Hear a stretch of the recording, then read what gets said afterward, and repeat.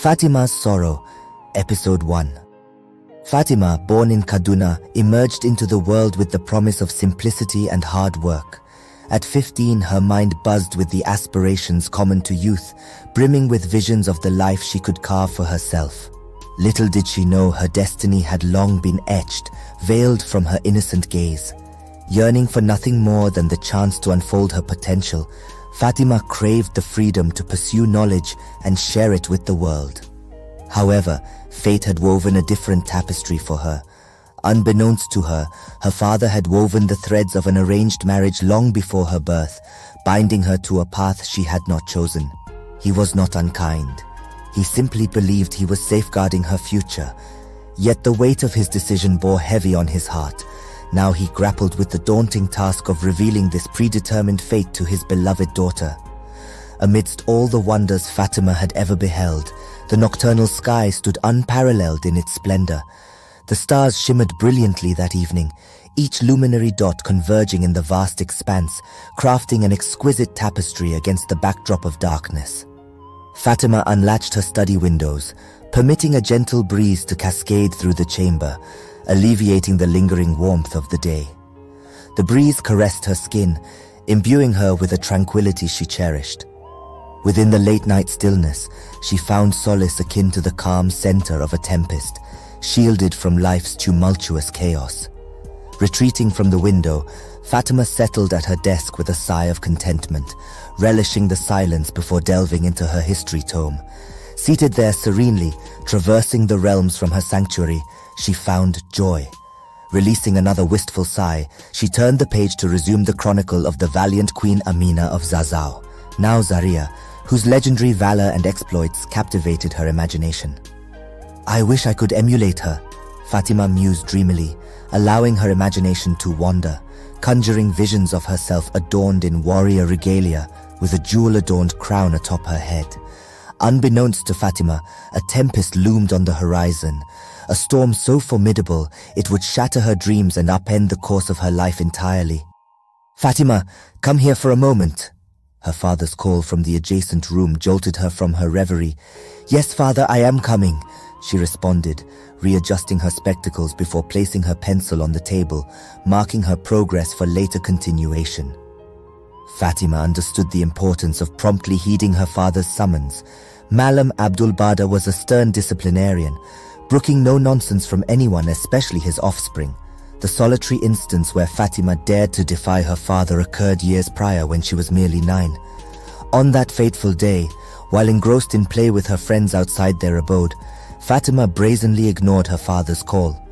To cut the long story short, she swiftly learned the consequence of underestimating her father's authority. Should she ever forget, the scars on her right thigh served as a poignant reminder to adhere to the right path. Fatimah closed her bedroom door quietly and hastened to her parents' chamber, entering to find them seated adjacent on the couch.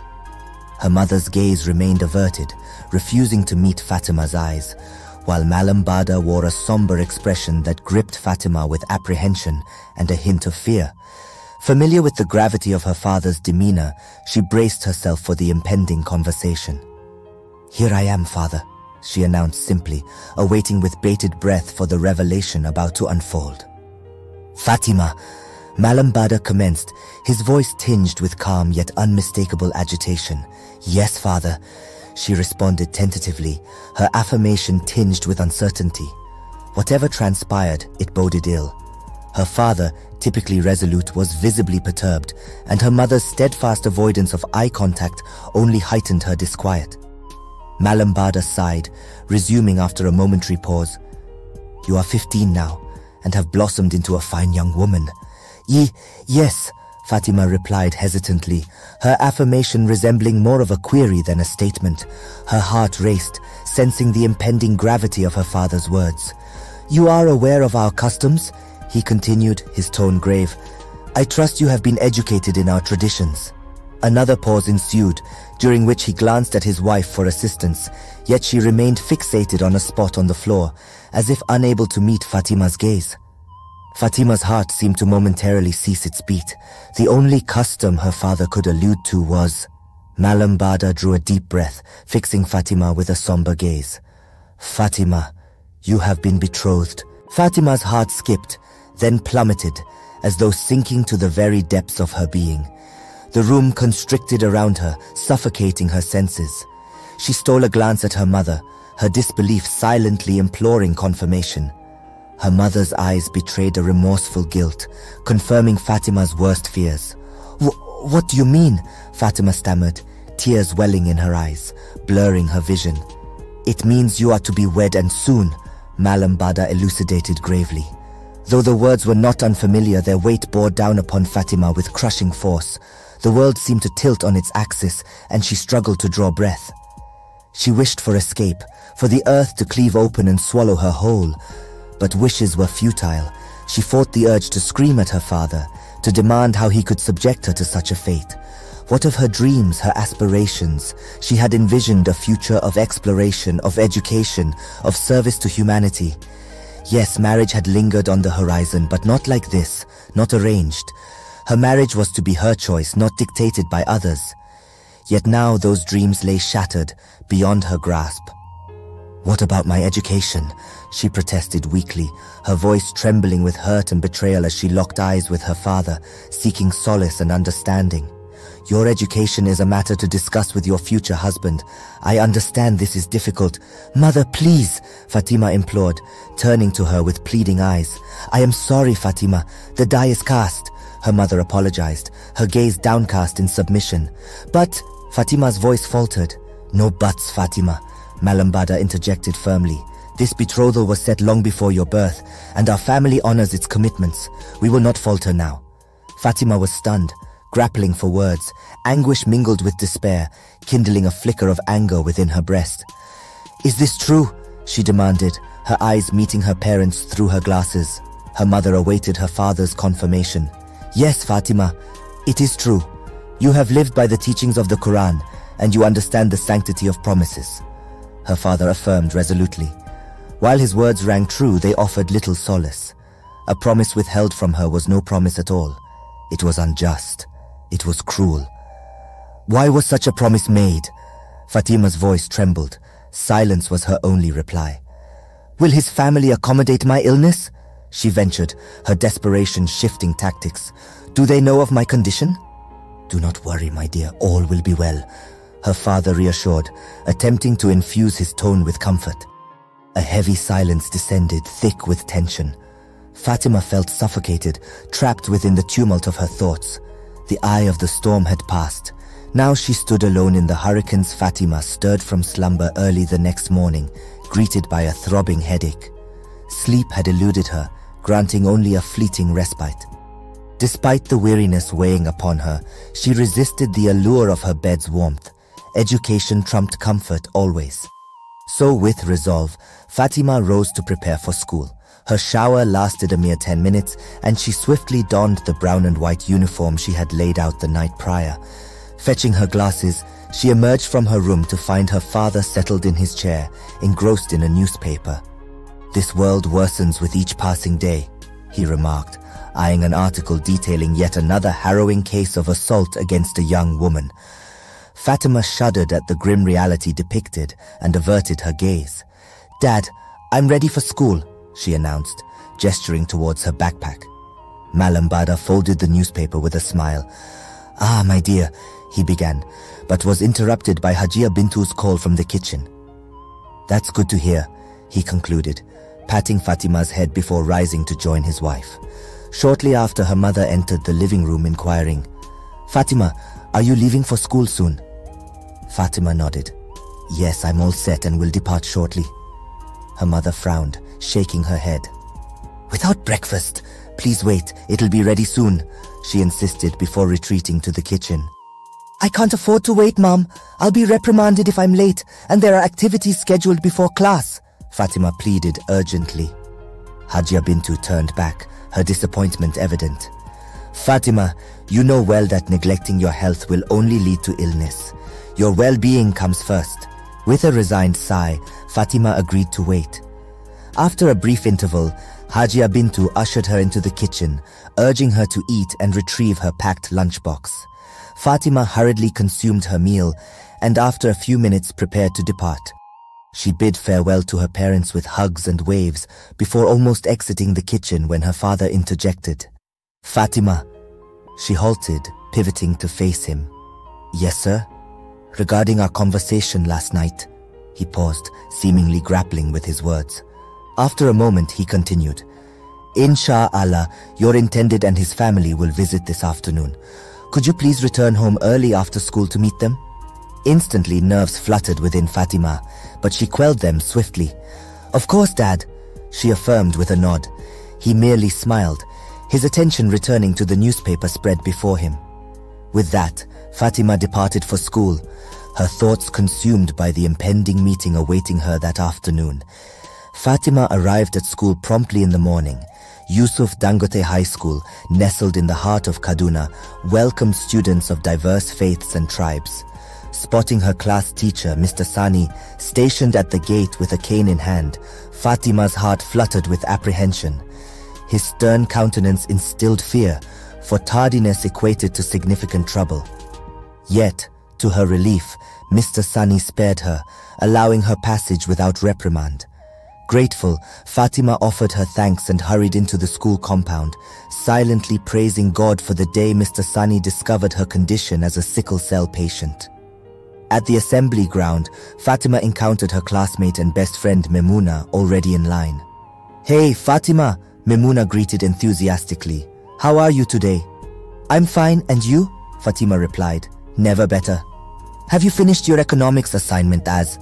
Fatimah inquired, though she knew she shouldn't have. Memuna grinned mischievously. "Nope, not yet. Why bother when I have a genius friend who's willing to share?"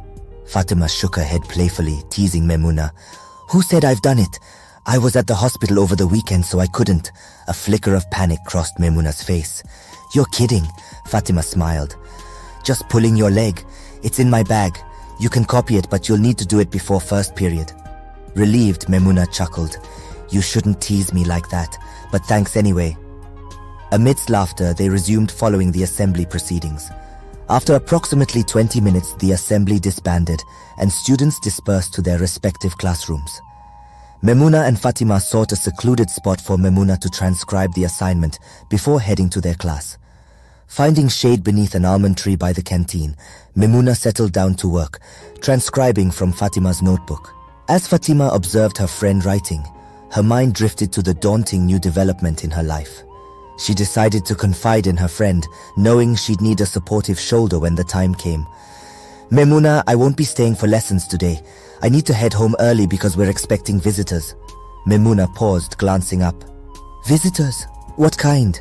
Fatimah sighed deeply. "You won't understand now, but I promise to explain everything soon." Memuna regarded Fatimah with a puzzled expression before finally replying. "Okay, but don't keep me waiting too long, alright?" "Yes, I promise." "Sounds good then." Memuna finished her work and rose from the bench. "All set, let's head to class.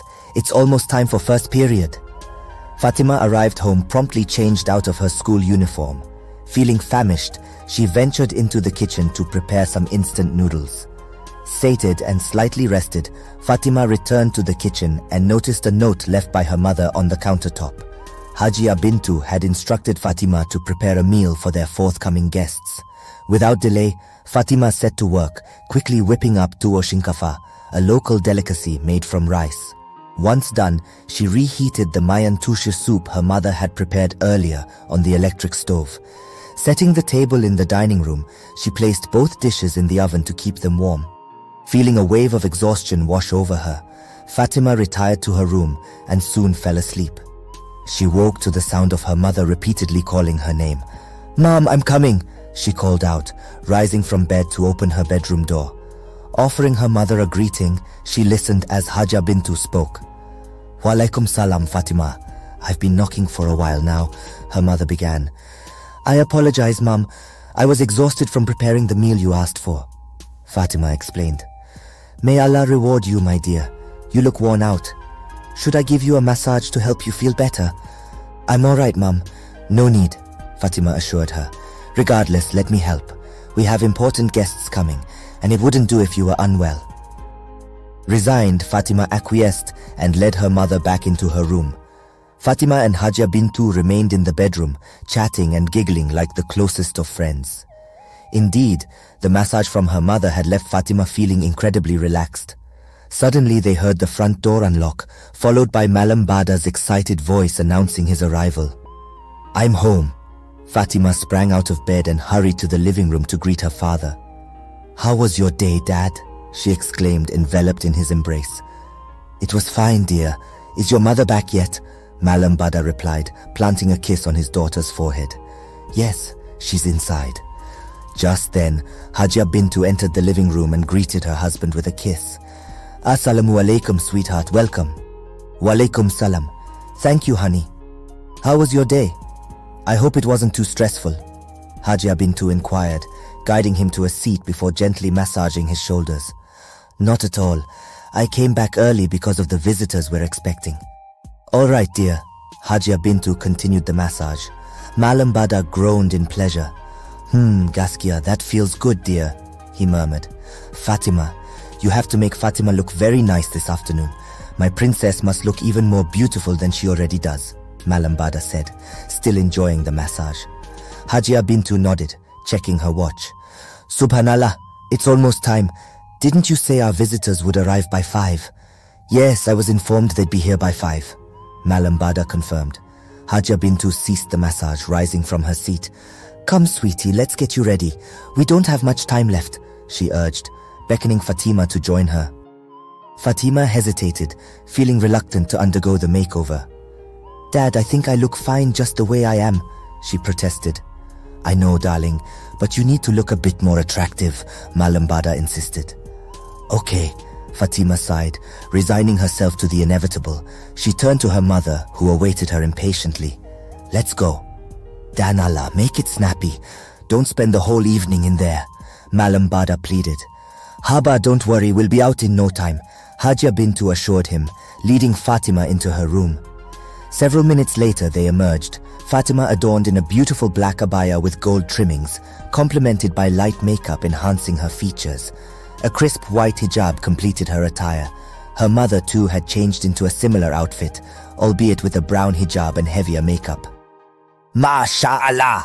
Malam Bada exclaimed upon seeing them. "You both look beautiful." Half an hour later, their visitors arrived. Malam Bada ushered them into the living room, offering seats. "Assalamu alaikum." "Good evening, madam. Please come in and make yourself comfortable," Malam Bada greeted warmly. Mrs. Danjuma, accompanied by her son Mrs. Danjuma and a couple of relatives, entered the house exchanging pleasantries. "Walaikum salam wa rahmatullahi, sir. A good evening to you too," Mrs. Danjuma replied. "We hope we haven't troubled you by arriving late. There was so much traffic on our way here." "No problem, ma'am. What matters is that you made it here," Malam Bada assured her. "Thank you, sir," Mrs. Danjuma said, proceeding to introduce her son Jubril as the intended groom. The story continues. Watch out for episode 2. Thank you for watching, and we hope you have learned something from our stories. Please write in the comment box, and also, please subscribe to our channel for more captivating and educative folktale stories. See you in the next story.